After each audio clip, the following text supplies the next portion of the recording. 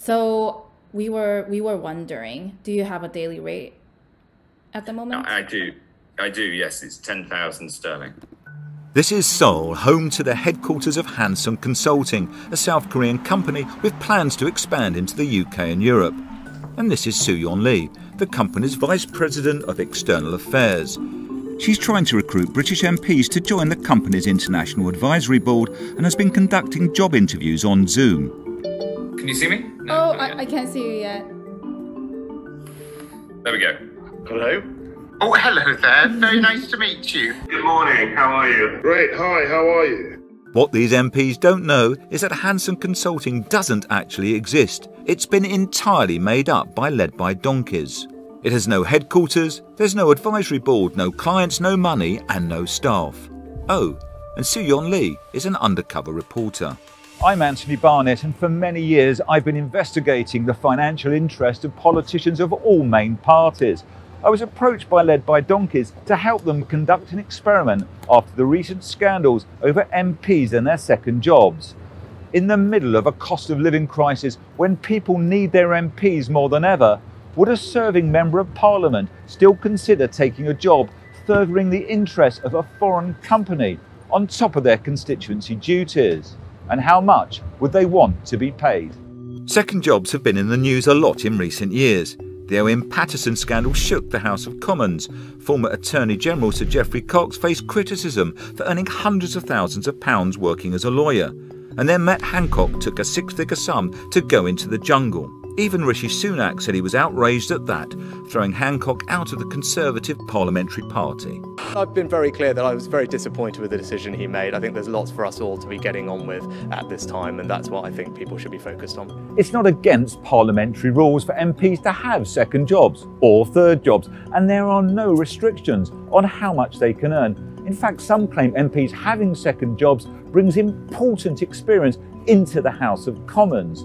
But a clear majority of the public think it's wrong for serving MPs to also work for private companies. And while successive governments have promised action on MPs' outside interest, little appears to have changed. Dozens of MPs now earn lucrative fees from second jobs, and as long as they don't lobby for those that pay them or provide paid parliamentary advice, they're not breaking any rules. And maybe that's the problem. Now Led by Donkeys wanted to know if the recent backlash around MP second jobs had changed anything. There was only one way to find out. First, we needed a name for our fake business. We chose Hanson Consulting from South Korea.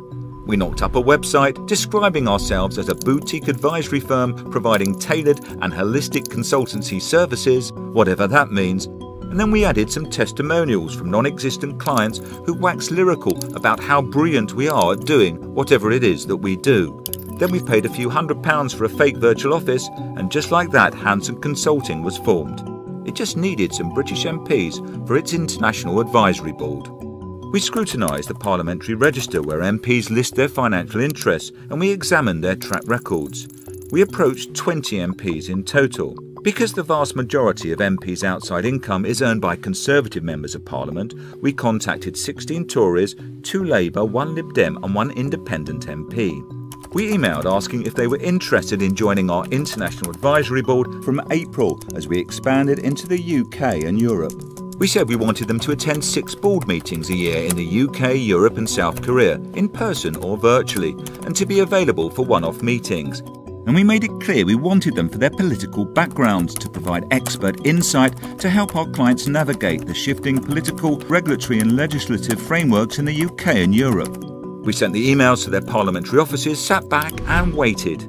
12 MPs didn't get back to us, 2 politely declined, 1 expressed interest and went quiet, but 5 were interested enough to find time in their diaries for an exploratory meeting. And soon enough we were conducting job interviews with some well-known faces keen to work for our fake foreign company. We would like to talk about arrangements of fees. I mean, do you have a daily rate? Yeah, I mean, a yearly rate. Yes. I mean, I would say as an MP, obviously I don't need to earn a king's ransom, but I would do anything less than for about $10,000 a month. Dollars or pounds? Well, pounds sterling. Sterling's okay. 10,000 pounds a month. Yeah. Okay. That sounds. What sort of ballpark are you looking at? Actually, we were looking into. I mean, this is just a number that's in front of me. I put it down in my memo, so I'm just looking into it.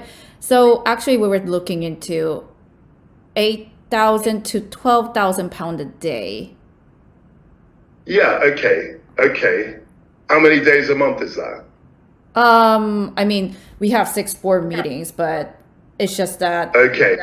Yeah, there will be more, okay, more days back and forth. So yeah, we're not a million miles off. Yeah, okay. I mean, 8 to 10,000 a day. That's fine. But I'm thinking if there are 12 days that I do a year, that's 12. That's the numbers we can work. We can work with the numbers. But okay. but yeah, 8 to yeah. Hourly rates. Maybe. I mean, do you have any number in mind that you were thinking? Well, around 1,500. 1,500? Yeah. Okay. Do you have a daily rate in mind at this case? I don't know about a daily rate. I suppose seeing your approach and the kind of expectations you'd have, I was thinking something like £60,000. 60,000 pounds. Oh. As an annual rate. Okay. If you think that's far too cheap, let me know. Over the next few days, join me and Led by Donkeys as we reveal what those 5 senior MPs said in their job interviews with Handsome Consulting. Interviews in which they expressed interest in becoming well-paid board members and attending company meetings in the UK, Europe and South Korea. Sir Gavin Williamson turned us down during the job interview, but the 4 other MPs had all been happy to go forward to the next stage. Well, particularly if I'm going to Korea, I'd like to be compensated for that. Yes, definitely. We will arrange all the compensations and all that. So yeah, I mean, I'm 10,000 a day, and I'd invoice it each day. I wouldn't expect a regular retainer, but we could do it that way as well. So 10,000 pounds a day. Yeah.